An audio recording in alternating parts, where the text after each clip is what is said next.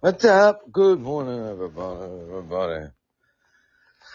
So I try to keep my things where I am starting immediately, you know.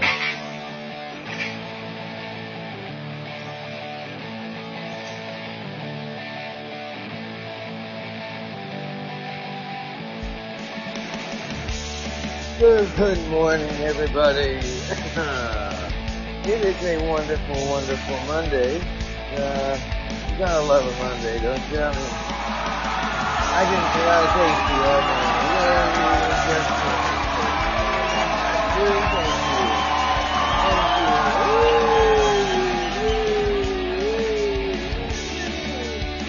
Oh man, today we're going to talk about the pool trip. I don't know if you guys ever, there's a conspiracy theory for the pool trip, and then there's just a normal, pool trip. So wouldn't it be weird to have your compass out and south is north, north is south? Well, that's some of what we're going to be talking about. Then the other part, that's right,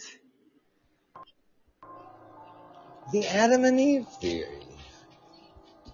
See how I did that? I'm just kidding. And you have the Adam and Eve theory. Yeah, no, I don't really like to dive into the conspiracy theory world, but man, I just can't help it. Just can't help myself. I just can't help. I'm such a good fucking singer. All right, I'm sorry. So moving forward, oh,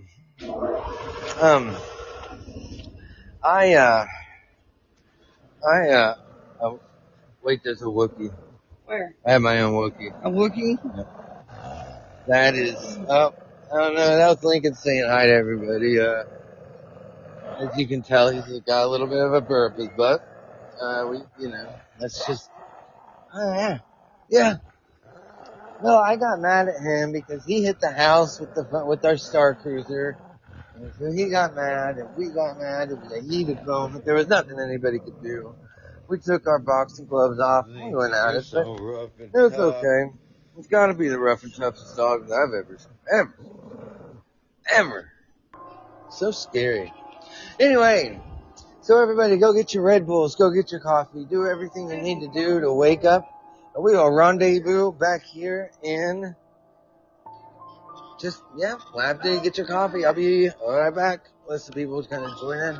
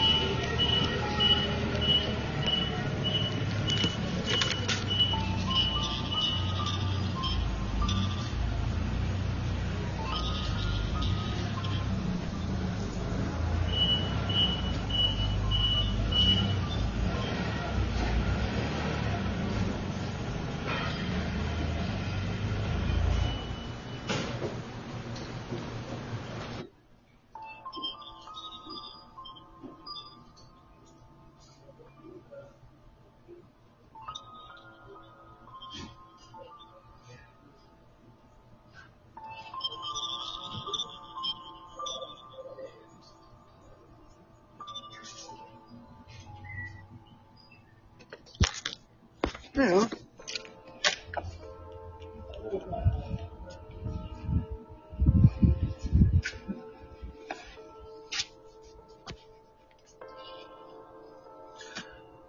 Ho tick, what's up?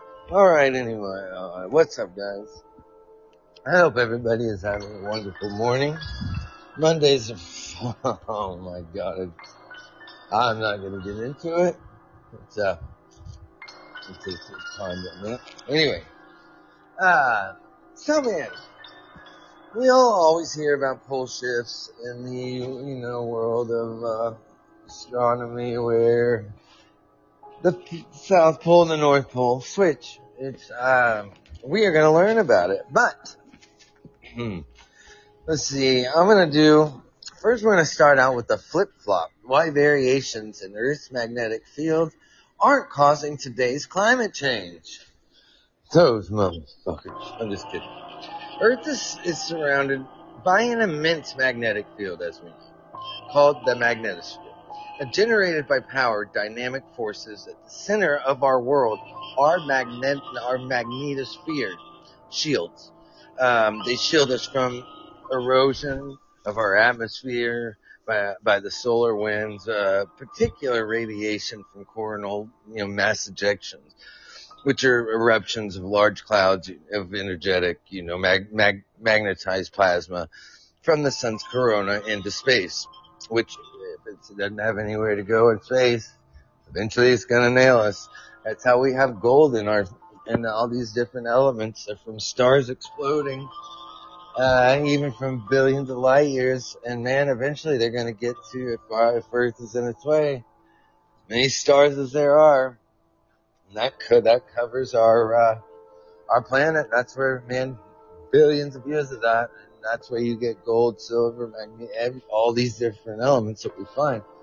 Everything on Earth comes from a star, even us. Not to sound all, stupid, whatever, but hippie-like, but, yeah, man, it's crazy. It's really crazy. So anyway, our magnetosphere, it plays a role of the gatekeeper, repelling these forms of energy that are harmful, to life or to anything on Earth that's used to, this atmosphere, trapping most of it safely away from Earth's surface. You can learn more about this, looking up Earth's magnetosphere, which I will do an episode on to help you understand that more as well. If there's anything on here that you guys ever want to hear, man, just put it in the comments, because that's most of my favorite thing is to do, what you guys want to hear. Now, since the forces that generate our magnetic field are constantly changing, the field itself is also in continual flux. It's got a strength waxing and waning over time.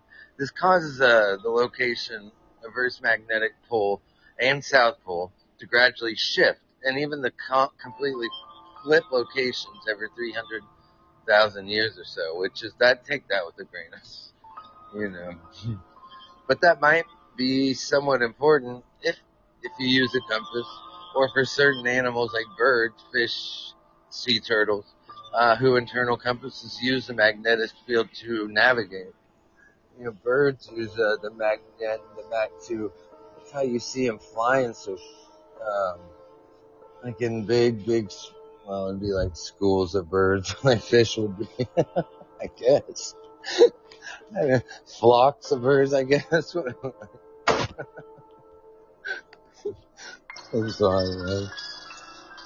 I eating the gummy. I didn't mean to. Anyway, don't listen to that. So, since the forces that generate them are constantly changing, I'm going to read this chart. The sun unleashed a series of 4 colonial mass ejections, CMEs in layman's terms, on May 22nd, 2010, as the stereo-ahead spacecraft watched the action in the chronograph images. It was cool. You can still see it on, you can get on YouTube and check it out. The sun, blocked out by an occulting disk, seen as red, is represented by a white disk that showed the relative size CMEs in large storms. Pretty cool. Some people have claimed that variations in Earth's magnetic field are contributing to current global warming and can use catastrophic climate change. However, the science doesn't support that argument, and we'll be examining a number of proposed hypotheses regarding the effects of changes in Earth's magnetic field on climate. That's a whole nother subject that has everything to do with it, but God, that could be a whole episode in itself as well. We'll also discuss physics-based reasons why changes in the magnetic field can impact climate. And that'll be a good one, too. Based on data from Swarm, the top, I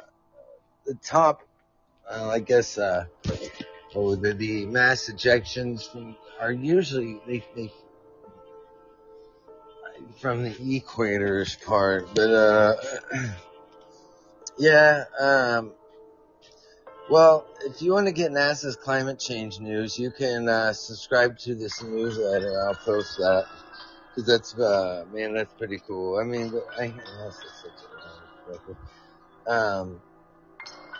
so on this, we have number 1, shifts in magnetic pole location. The position of Earth's magnetic North Pole was first precisely located in 1831. Since then, it's gradually drifted northwest by more than 600 miles, 1,000 kilometers, in other words, and its forward speed has increased from about 10 miles, 16 kilometers per year, to about 34 miles per year. That's pretty crazy. So the gradual shift impacts navigation. It is regularly accounted for. However, it's like anything with the science world. There's little science evidence of any significant link between Earth's drifting magnetic poles and climate. But number 2 is the magnetic pole reversal. And again, this sort of is what gets you, the whole ring and the conspiracy. Well, we're going to get to the Adam and Eve. That's going to be cool. So during a pole reversal, Earth's magnetic north and south poles swap locations. While that may sound like a big deal, pole reversals are common in Earth's geological history. One big reason is really, honestly, what is up and what is down in space. Honestly, what is it that there is no north, south, east, west, whatever. Space is you kind of lose that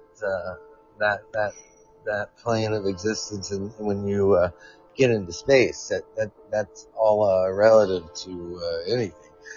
But people don't. It's something you don't think about, but it's true.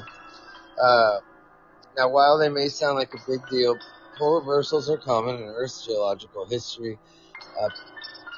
Paleomagnetic records tell us Earth's magnetic poles have reversed 183 times in the last 83 million years, and at least several hundred times in the past 106 million years. Well, still not shit to 2 billion.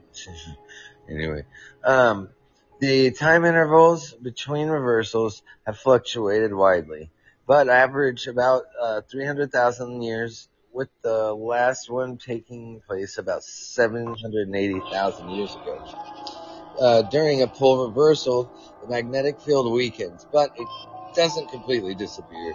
The magnetic field together, the Earth's atmosphere, continue protecting Earth from cosmic rays and charged solar particles. Though, they are a small amount of particles, radiation that makes it down to Earth's surface, it's still, the magnetic field becomes jumbled, and the multiple magnetic poles can emerge in unexpected places as well. And so you're still getting showered by all the particles. But no one knows exactly when the next pole reversal might be. But scientists know, they don't happen overnight.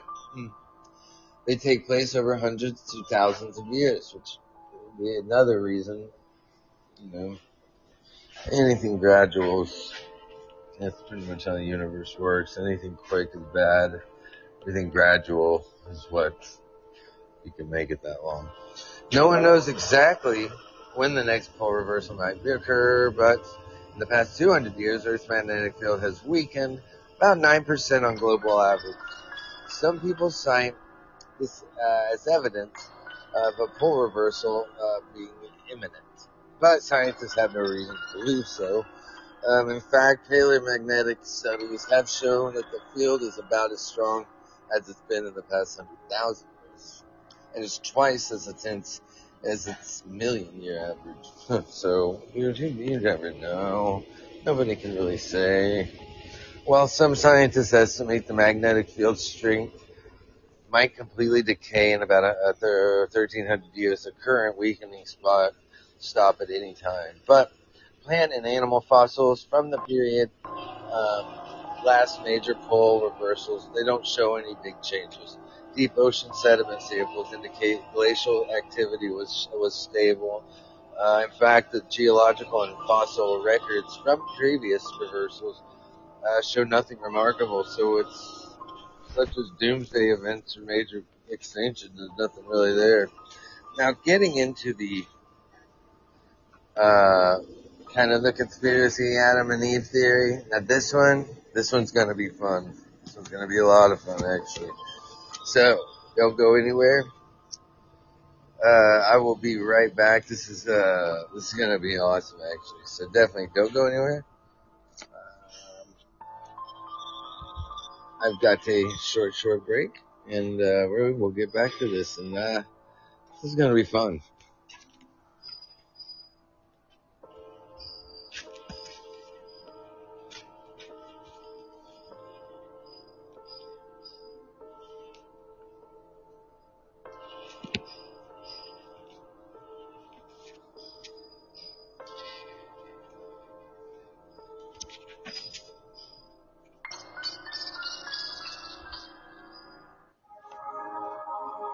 4.5 billion years ago, when the Earth formed, there was no moon.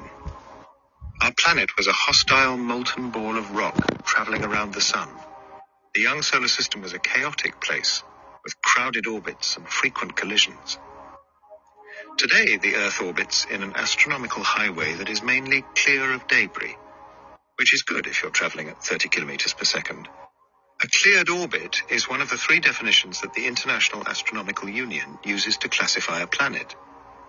To clear its orbit, the Earth had to go through a violent period of collisions and near misses, as smaller bodies were either thrown out of the orbit or added to the mass of the planet itself in collisions. Not all of the objects the Earth encountered as a young planet were small. It's thought that there were dozens of protoplanets orbiting the Earth in those days, swirling around in crowded orbits, and Earth would have experienced a number of significant collisions. Direct evidence of these planetary collisions has long been erased from Earth's surface, but one particular collision left an indelible mark. The giant impact hypothesis suggests that there was a glancing collision between the newly formed Earth and a Mars-sized planet around 4.5 billion years ago, resulting in a planetary merger. The colliding planet has been named Theia, after the Greek goddess who gave birth to Selene, the goddess of the moon. Scientists love their Greek mythology, And there's a good reason for the choice of goddess in this case. Computer simulations suggest that the collision resulted in large amounts of material from both Theia and Earth entering orbit around the battered larger planet, and over time the debris combined under the action of gravity to form the Moon. The supporting evidence for this hypothesis is strong, although, as always in science, healthy skepticism remains. Without skepticism, there can be no progress. Computer simulations certainly match the details of the spins and orbit of the Earth-Moon system, but there's also physical evidence of a common origin for the system from the lunar rock samples returned by the Apollo astronauts. In particular, the abundances of oxygen isotopes 16O, 17O, and 18O in lunar rocks are near identical to those on Earth. For those who need a bit of chemistry revision, isotopes are atoms of the same chemical element but which have different numbers of neutrons in the nucleus. The most plausible reason for this similarity is that the rocks have a common origin, namely in the collision 4.5 billion years ago. The Moon also has significantly less iron in its core than Earth. This is also consistent with the computer models describing such an impact. To get the spins and orbit right, a glancing collision is required, and in such collisions the iron-rich cores of the colliding planets tend to merge together, leaving the iron-depleted rocks from the outer layers to form the Moon. The giant impact hypothesis is able to explain the composition of the Earth and Moon and the details of their orbits and spins. This includes the origin of Earth's tilted spin axis, angled at 23.5 degrees to the plane of the solar system, which gives us our seasons. I find this a wonderful thing. There are few certainties in science, but I would contend that we wouldn't be here today if our spin axis wasn't tilted. The Moon was likely formed in the event that tilted our spin axis, but in any case, her presence acts to stabilize the orientation of Earth's axis, and a reasonable level of stability over geological timescales is a prerequisite for the evolution of complex life. Humans wouldn't be here without the Moon. Well, at the very least, evolution would have taken a different path. And it is a major understatement to say that the road to humanity was convoluted. In one sense, that's a superficial observation. There are a vast number of chance events in our past that could have happened differently, and changing any one of them would have meant that we wouldn't be here. We shouldn't fall into the trap of attaching particular importance to a single event. We'll leave that to the sonorous voiceovers of badly made television documentaries. The deeper, unarguable point, which does bear at least a thought, is that we are very lucky indeed to be here. There cannot be any cosmic significance to our existence, because our existence is far too contingent on a series of chance events stretching back to the formation of the solar system and beyond. Does the fact that you're lucky to be alive make you feel irrelevant or valuable? I'll leave that to you. In his essay, Some Thoughts on the Common Toad, George Orwell reflects on the simple and available delight of noticing things like the passage of the seasons. And that's really what this book is about. The point is that the pleasures of spring are available to everyone and cost nothing, he writes. How many a time have I stood watching the toads mating or a pair of hares having a boxing match in the young corn, and thought of all the important persons who would stop me enjoying this if they could. But luckily they can't. The atom bombs are piling up in the factories, the police are prowling through the cities, the lies are streaming from the loudspeakers, but the Earth is still going around the sun, and neither the dictators nor the bureaucrats, deeply as they disapprove of the process, are able to prevent it. You don't need permission to do science, to think carefully and without preconception about what nature is telling you. After all, nature is a more reliable guide to the truth than the opinions of those incalculably lucky humans. The passage of the seasons is a gentle reminder that we live on a planet in orbit around the sun. Although we're moving at close to 30 kilometers per second in orbit,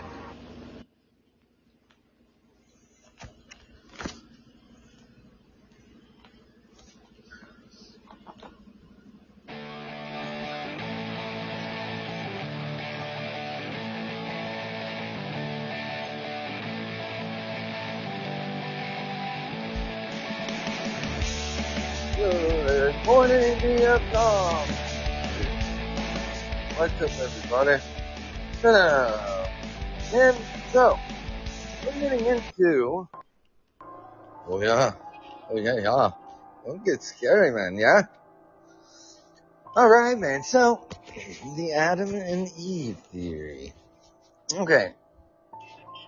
Catastrophe is Earth's magnetic poles reverse. Alright, man. Now, who here has heard this one? Please hit like if you like the show, if you're enjoying my show. Please hit like, please comment, please share. It helps out so much. It's actually the only thing that will show that I can shows progression. I'll definitely, if there's anything that you if you have a channel, I'll definitely want to check it out and share yours as well. But definitely, please hit like and all that fun stuff where it helps. So getting into Adam and Eve. Wait, let me get through that. I kind of need to cut it.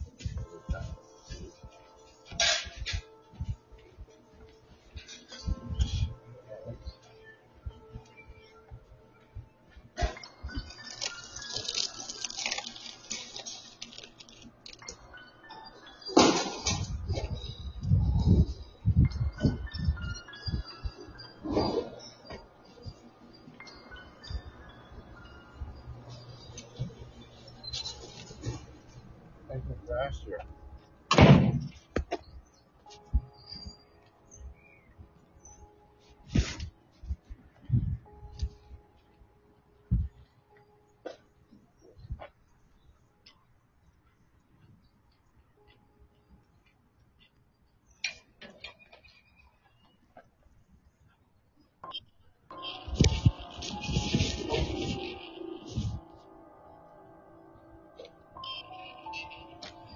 How are you?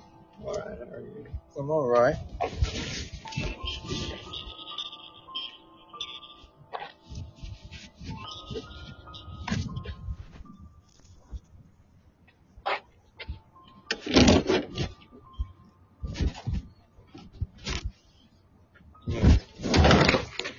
Alright, sorry about that.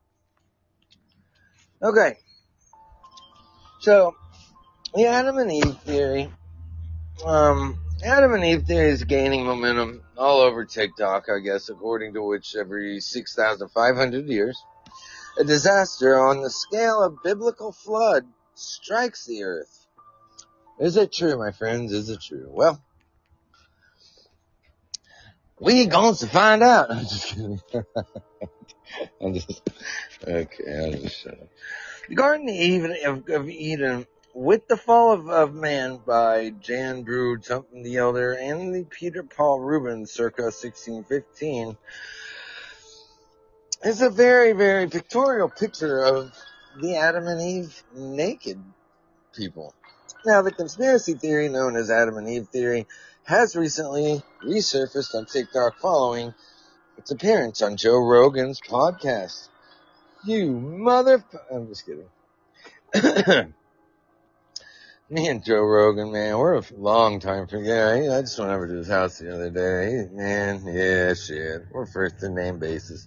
It claims that every sixth major disaster occurs on Earth. However, it's established from the outset that this theory is false and unfounded, despite its considerable following.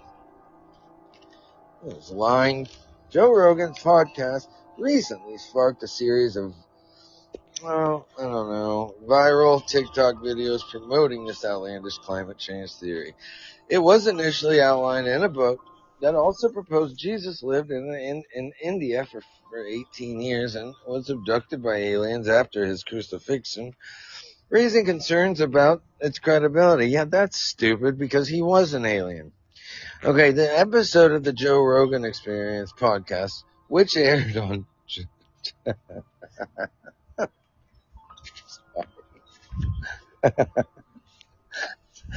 I love doing this. Okay, sorry. It was initially outlined in a book that also proposed Jesus lived in India for 18 years and was abducted by he was an alien, damn, I'm just kidding that. The episode of Joe Rogan Experience podcast, which aired January 18th, featured an interview with YouTuber and self-proclaimed researcher Jimmy Corsetti.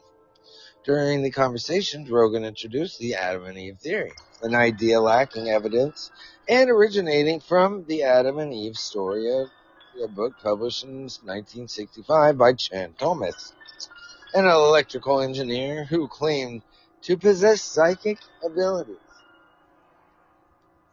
How the fuck could you not go wrong there? Just kidding. Now, Thomas, formerly associated with the U.S. Air Force, argued in his book, partially published by the CIA in 2013, which that sounds weird to me, that the Earth's magnetic poles flip 90 degrees every few thousand years. Not 180. It's fine. I'm the dumb one. Okay. According to Thomas, these poles shift will result in apocalyptic weather events. He claimed that the first flood occurred during the time of Adam and Eve, the second during the story of Noah's Ark, and a third catastrophic event is impending, my friends. Although these conspiracy theories hadn't previously garnered minimal attention, it gained traction on Rogan's popular podcast in January. Rogan questioned Corsetti, host of Bright Insight, about the validity of the theory, asking, could there be a situation where the magnetic poles really change? Corsetti responded by asserting that the theory was scientifically proven, transferring to Thomas's work. Corsetti elaborated on the idea, arguing that the reversal of the magnetic poles would cause the Earth to essentially stand still, leading to unprecedented overheating. He also mentioned that the wind and water would maintain their momentum, as winds in the equator move at the speeds of approximately 1,609 kilometers per hour. According to the theory, the cataclysmic event would result in extreme weather phenomena, including tsunamis. Corsetti specified that the reversal occurs in cycles of 6,500 years, with a 90-degree flip followed by corrections around the seventh day. Now, so basically, we're spinning at 6,000 or 1,609 kilometers an hour. We're hauling ass, right? Well, basically, the flip would stop all the land masses from moving, and the atmosphere would just still fucking just, yeah, that would be fucked up. But anyway, the seventh day thing reminds me of, some biblical stuff.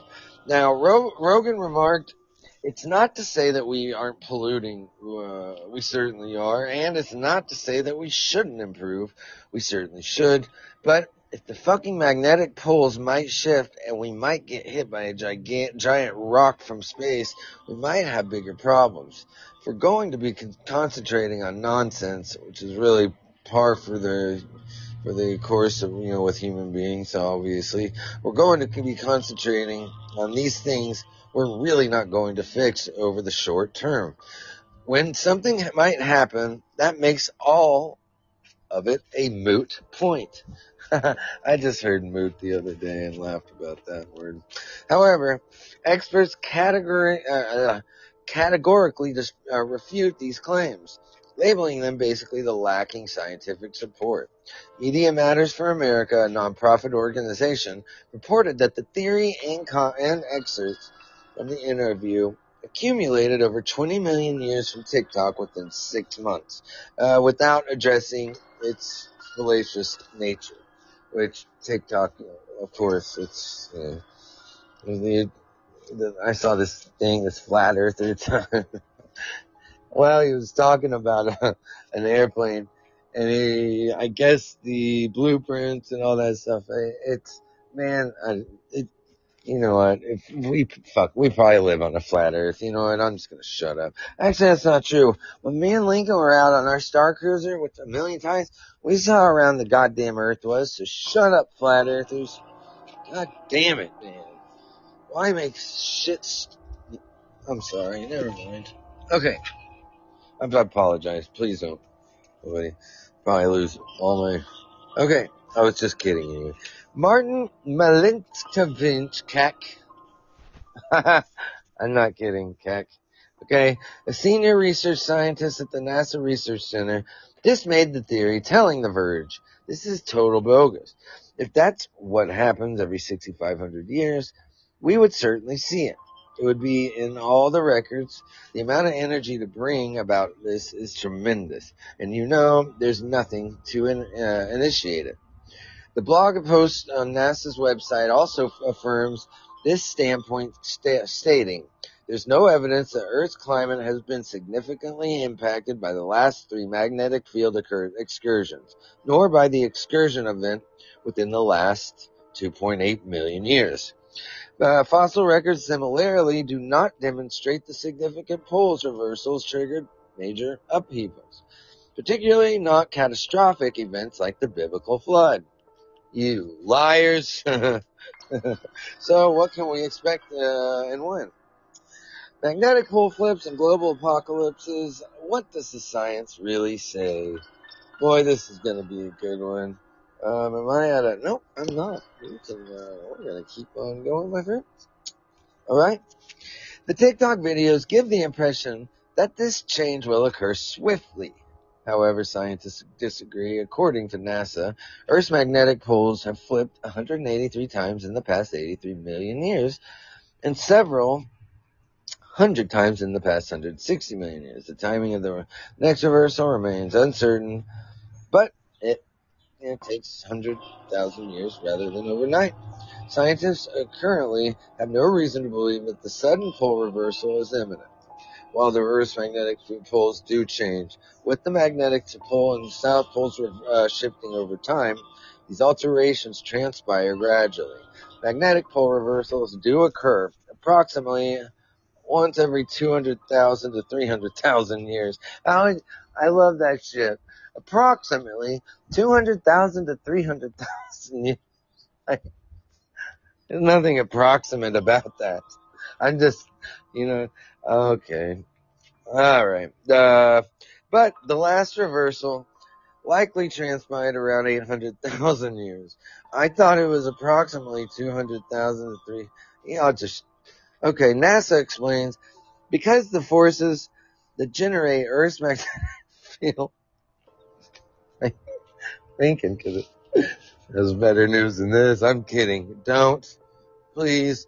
Because the forces that generate Earth's magnetic field are constantly changing the field itself into a comet.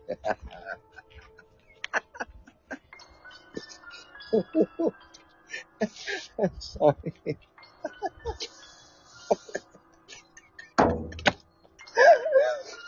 Oh man, I wish there was video on that. I'm sorry. Wish there was not. Oh my god, I'm not. Okay. This causes the location of Earth's magnetic north and south pole to gradually shift and completely flip locations about every 300,000 years or so. God damn it. Make up your mind, sir. For a planetary turnover to occur, certain physical factors must come into play. Currently, the Earth's upper atmosphere lacks the necessary energy for such an event. Furthermore, the air does not contain iron, and therefore, there is no known physical mechanism connecting weather conditions to Earth to electromagnetic currents in space. So put that in your pipe and smoke it, mother. Electromagnetic interactions solely impact the Earth's ionosphere, which begins at an altitude of 60 to 90 kilometers above the Earth's atmosphere or surface and extends over 500 kilometers. They do not influence the weather and climate patterns on the surface. I'm just joking. That annoying, I'm not him. The 2014 report by Berkeley News stated that even if magnetic fields were to change throughout a person's lifetime, it would not result in a major disaster or damage to power grids. So, again, just kidding. It would not result in a major disaster. Okay, such a scenario. The weakened, Lincoln, I really need your help. The weakened magnetic field could potentially increase the risk of solar flares, disrupting electrical infrastructure, power grids, and satellites. However, a previously mentioned fossil evidence does not indicate any significant extinction. The events caused by the polar reversals, nor does the geological record reflect an increase in volcanic eruptions or earthquakes. So put that in your pipe and smoke it. Media Matters remarked, while it was not written to provide an alternative, God, shut up, Joey, explanation for climate change. The Adam and Eve story provides a framework for the interpreting its effects outside of an anthropogenic, that's what I said, that's my anthropogenic explanation. This narrative, which shifts blame away from our fossil fuel economy onto planetary forces beyond human control, can serve as climate misinformation. The organization emphasized in the past, the Earth's orbit, the sun, the cosmic rays have all similarly been used to provide alternative explanations for climate change. They added, so there is an overwhelming scientist consensus that added, no, the climate change is caused by burning fossil fuels. You son of that! God, I've been telling you. I'm just kidding. The only way to avert increasing social, political, and ecological effects of climate change is by transitioning away from fossil fuel companies. Well, there you go. There you have it, my friends. So, I see the flaws. I honestly do. Honestly, as much as sometimes I wish it would happen, I don't think anything's really gonna change that much. I'm pretty sure we're just gonna keep living our millions of lives. No comets or asteroids hitting Earth, wiping us out. Watch, man, it's just gonna happen in like 2 hours now. Let's just shut the Well, alright everybody, had a blast today. Definitely join me on, tomorrow. I'll be around, man, become a patron. I've got these awesome podcasts coming out, but you gotta be a patron to listen to them. But, they're super awesome. I spent a whole lot of time on them. They're a lot of fun. I love doing them. So check them out. And, man, if you guys have questions, if you have anything, please, leave comments. I love talking. I love, I'll talk to you guys even through emails or anything, man. I love talking to all you guys. So, no questions, definitely.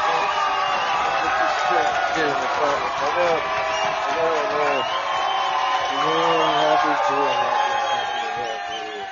know. Well, so cool, everybody. Everybody have a wonderful day. You know, all the good stuff and all the stuff. I got this,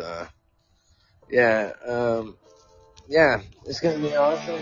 I've got a birthday package to send right now that I am late on. That's today. Everybody, you guys, have a good day. Don't let anything scare you too much.